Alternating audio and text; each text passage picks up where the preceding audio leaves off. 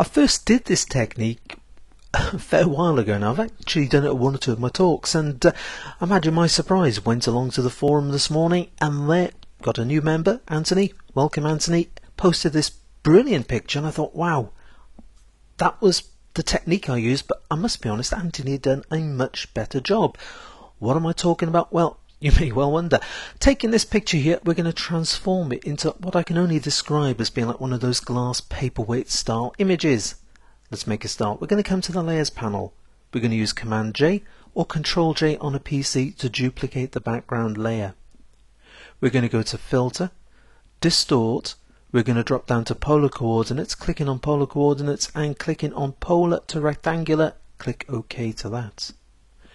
Next, we're going to go to Edit, Transform, Flip Vertical, and that's just flipping layer 1 vertically, before going to Filter, Distort, Polar Coordinates one more time, this time rectangular to polar. Click OK to that, and there is our glass bubble. Simple or what? Right, next we're going to go to Edit. We're going to go to Free Transform, which will put the transform tool around this. Let's just drop it down. We're going to make it a bit more rounded in its shape. Going to come to the outside, going to press down the Shift key. Holding the Shift key just maintains the correct proportions. That looks pretty good like that, and I think we're just going to swing it round by grabbing hold, twisting it. I think it looked pretty good from that sort of direction there. Pressing Enter or Return to apply the transform. Looks good so far, with the exception of this sort of fringing on the outside. So let's have a look at getting rid of that. To help us, we're going to put in a new empty layer. Coming across, we're going to pick up the elliptical marquee tool, dragging it over our bubble area. Something like that would be pretty good.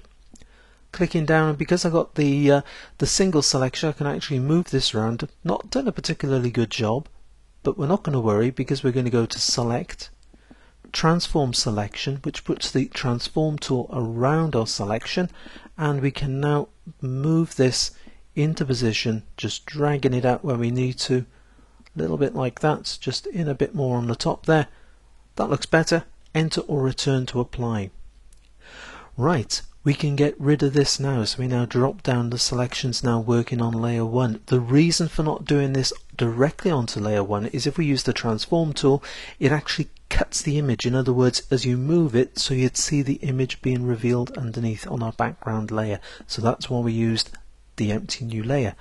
Right, select inverse, because with the selection, of course, we selected the inside. Now we've selected around the outside. Edit, clear, will get rid of that fringing. Command D or Control D to get rid of the selection. So there is our glass bubble. Right, switching off layer 1, clicking on the background layer because we're working on this. Let's have a look at changing the look of our background. We're going to pick up the transform tool. We're going to click on this icon here. It's the fourth one along, so it's the banded type. Clicking in, selecting that colour will be pretty good.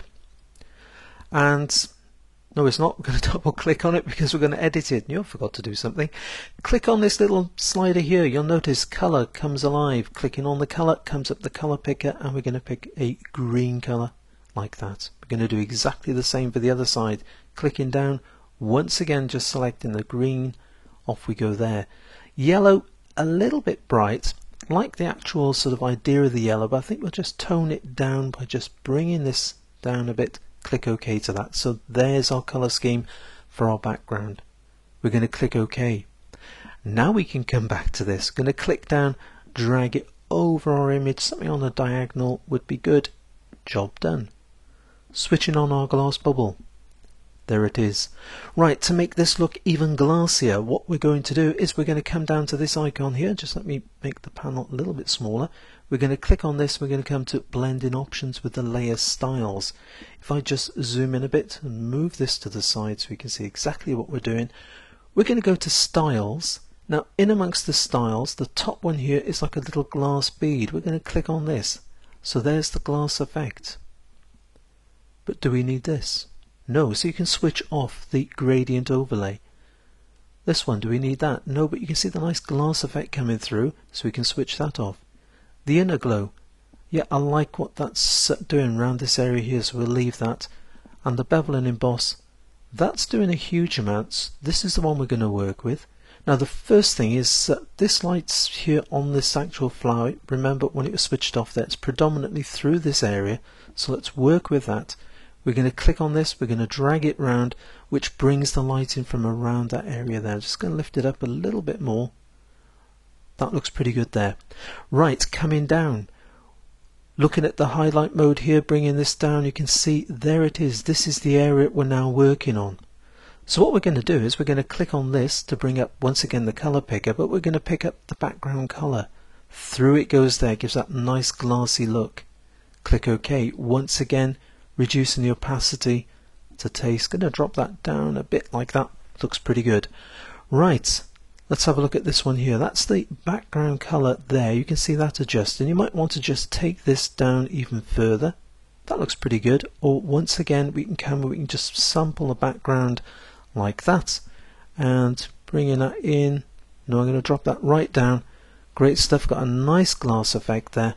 I like that. Finally, we're just going to click on drop shadow, and if we just move the drop shadow like this, I've just detected, see that little piece moving in on the end there? That's just the part when we did the clear. You can see that just creeping in. Not going to worry about that for just a second. Let's increase the size up a little bit, just moving it down again. Click OK. There it is, job nearly done. Simply going to pick up the eraser tool. Going to come to this there, just get rid of that there. How dare you. Right, moving it across. There it is. There is our finished image. You can see it gives a nice sort of, it looks like one of those paperweights looking down directly on top of one of those glass paperweights. No insects were hurt in the making of this video. Go on, give it a try. Until the next time, happy imaging and take care.